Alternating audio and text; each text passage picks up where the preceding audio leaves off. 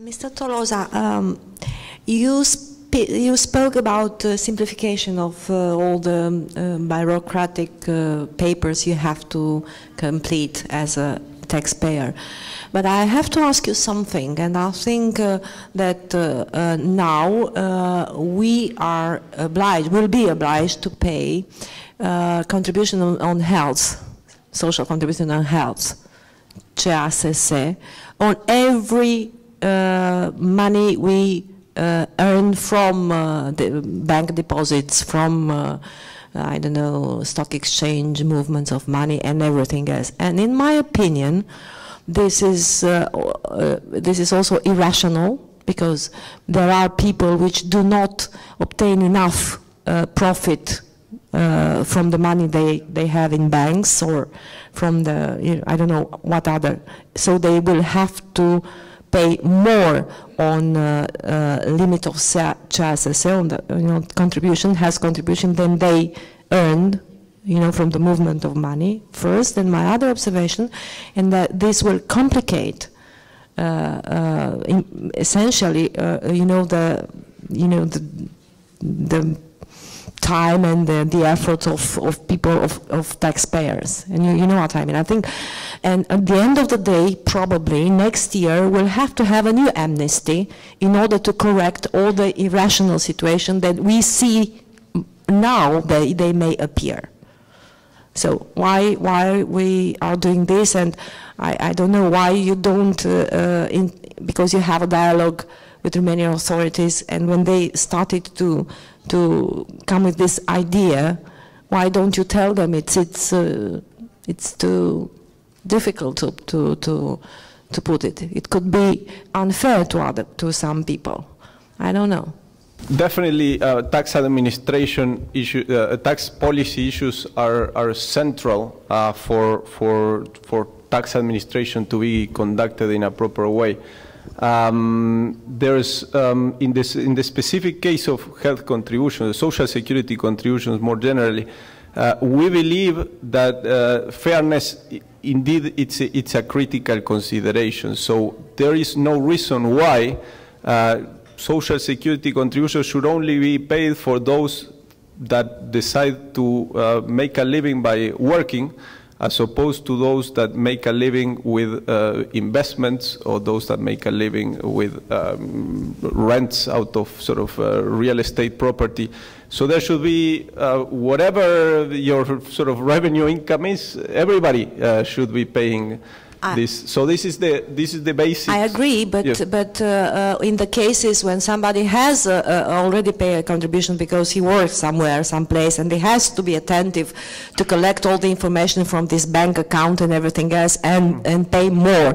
Do you believe this is fair? My first question. And my second question, which is very important: why don't you leave those people which do not have, let's say, a wage, if they are not employees somewhere, to go to the private health sector? So let's just say you can't receive but basic urgency, like in the United States, medical services, and then you have to have a private health. I think we do not, by doing this, we do not encourage the private system of health insurances.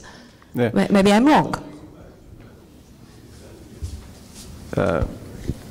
Yeah, so in terms of, I mean, we do think that people need to report all their sources of income and pay contributions on all the sources of income. Again, to avoid the unfairness that somebody that is making sort of most of its income from other sources that is not labor, it's work, can escape paying less than those that sort of rely only on labor income for a living. I agree there's lots of sort of implementation details that are very important, and there could be some cases like the ones we are mentioning that are very problematic, but that's in terms of the concrete details of the implementation, not as sort of the overall principle which we agree that the base should be as broad as possible. In terms of private sector health, I mean, I fully agree that there needs to be a focus on further develop sort of private sector health insurance, but I don't want to get into sort of health policy issues because it's a little bit outside of our sort of topic of discussion today, but I agree that's an important focus. What is your opinion on the prevalent ideology, not in Romania, but over the world, that the state is a bad administrator and the private it's the best? What is the influence on the tax compliance? I'll answer you with numbers. The corporate income tax in Romania accounts for only 2% of GDP.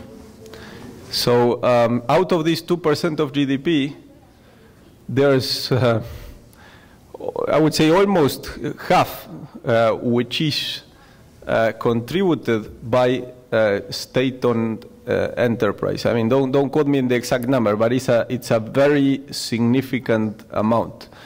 So, of course, I mean, this in part reflects the fact that the state still controls strategic sector, like in energy, but it also shows that the private sector is not doing a fantastic job when it comes to contribute for its sort of profits, for its profit taxes. And there's 41% of firms in Romania that report to make losses. So that doesn't seem, again, a fantastic performance from the private sector. Even, I mean, these 41% of firms seem to be making losses every single year, not just once, which I think shows that either all businessmen in many businessmen in Romania are doing a terrible job, which I tend to believe is not the case, but shows that goes back to the issue of sort of strategic approach of where the compliance gaps are.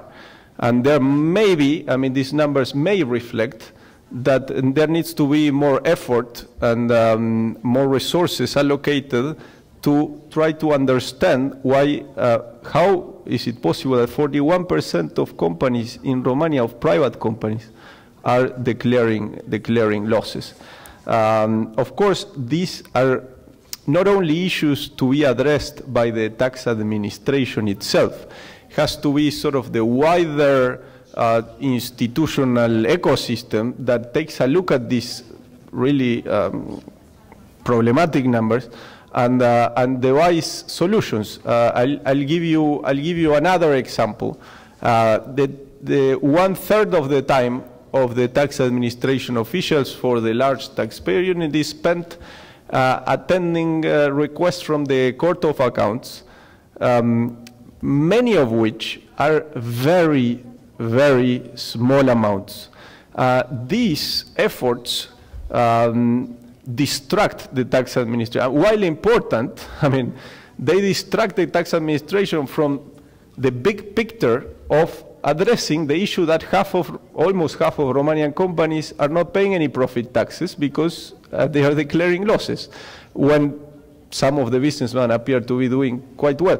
So this is not the decision of the tax administration to ask the Court of Accounts to stop incessant requests for information for very small amounts of money. This has to come from a higher level, needs to be a strategic approach on how to address this issue.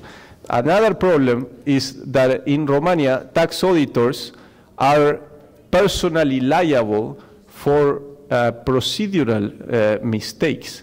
So even that creates an incentive for in every audit in Romania to go to the very last lay to make sure that there's absolutely no mistakes. Otherwise, you as a person, as an individual, can get into trouble. This again, this focus on the details, on the small stuff, distracts auditors from taking a look at sort of more complicated, deeper issues that are bringing huge compliance problems, as some of these numbers suggest. How you characterize the situation that the local companies registered 14 billion lei profit in 2014, and the foreign company registered losses of 2 billion lei.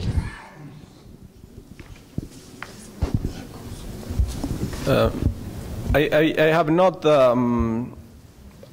I mean, I have not come across such information, so I'm not sure. I mean, what's the exact source? But the fundamental. Yeah. Well, yeah, but we have the micro databases as well. I mean, the fundamental focus should be to create a sort of level playing field for all domestic companies and all foreign companies. There shouldn't be any difference on how these companies are treated. And again, I mean, this is why I mean, this is something I said previously, but this is why we take tax administration as such an important issue, because if there is no level playing field for everybody in Romania, there's no real capitalism yet after 25 years. And if we have this perception that only a few are the ones that are shouldering taxes, then the incentives for businessmen, the incentives even for sort of young people in Romania are to develop connections, are to engage in deals,